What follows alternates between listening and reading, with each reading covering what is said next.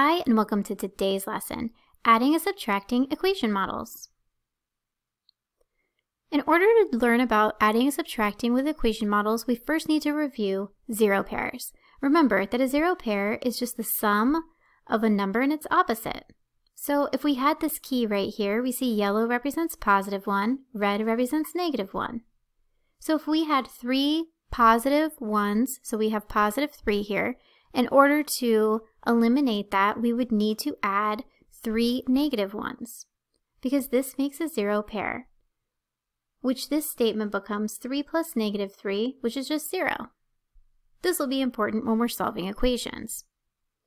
So here we have our equation mat, and we have a key over here that shows us that this represents negative x, the green represents positive x, the small red represents negative 1, and yellow represents positive 1. Let's first start by drawing what we see here, 9 constants in this mat. So we're going to draw 9 yellow tiles, 1, 2, 3, 4, 5, 6, 7, 8, 9. Next we need to draw x minus 4 in this box. So I know my x is the green, so I'll put it in this box, and then minus 4 is the same thing as these 4 red tiles, and we said that in our last video because we know that the minus operator is going to go with the number that follows it. So let's go ahead and draw our 4 negatives. In order to solve this equation, we are going to get this green tile by itself. We need to isolate our variable. Well, right now the variable has 4 negatives with it.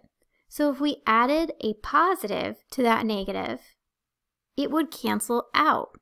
So we just need to repeat that 3 more times, and then all of my pairs would cross out. However, something very important for equations, whatever I do to one side, I have to do to the other. Because I added 4 positives to this side to create these zero pairs, I need to add 4 positives to this side. So 1, 2, 3, 4. My zero pairs, you can really pretend like are not there at all. And then we just read our mat to find our answer. So I have the 9 I started with, plus 10, 11, 12, 13. So my answer is 13 equals x. Let's try this again. I'm going to use the same key, and I'm going to draw my x and a positive 1 on this side. On this side, I'm going to draw positive 4. Now I need to isolate my variable by getting x alone. It's important to try to get the side that has the x by itself. We just want x to be by itself. It doesn't matter which side it starts on. We want x to be alone. So to get rid of a positive 1, I'll add a negative 1. Whatever I do to one side, I do to the other. Now let's cross out our zero pairs. I had one here, and I also have one over here.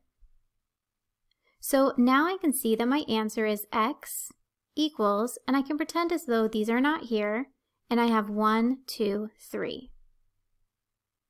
I can go ahead and put this answer back into my original statement, and 3 plus 1 is 4, so I know I'm correct. On this example, I have positive 3, 1, 2, 3, plus x is equal to negative 4. 1, 2, 3, 4. Remember, I want to get x by itself here, so I'm isolating my variable by getting rid of these 3 positives by adding 3 negatives. Whatever I do to one side, I have to do to the other, and then I cross out my zero pairs.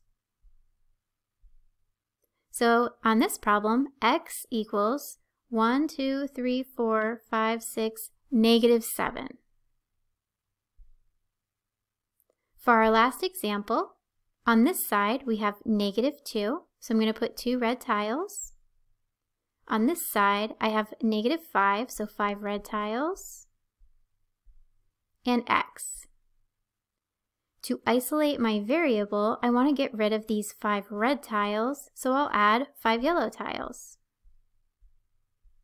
Whatever I do to one side, I need to do to the other. And then I cross out my zero pairs.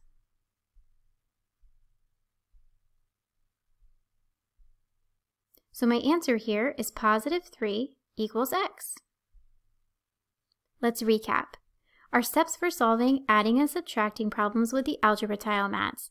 Look at what is on the same side as the variable. You want to add 0 pairs to isolate the variable. Do the exact same to the other side as you did to the side that had the variable. And finally, cross out any 0 pairs. That wraps up our lesson. Thanks so much for tuning in. Feel free to click the subscribe for this and other lessons. Until next time.